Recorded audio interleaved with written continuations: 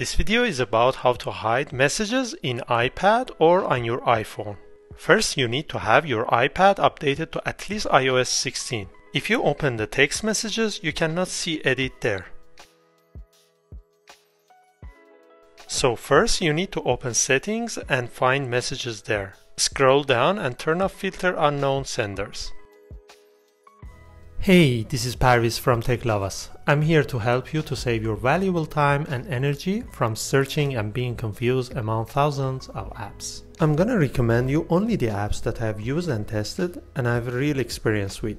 These videos take a long time to make, so if after watching you'd like to show your appreciation, make sure to hit that subscription button, the thumbs up and the notification bell. It would mean a lot to me. Without further ado, let's get started.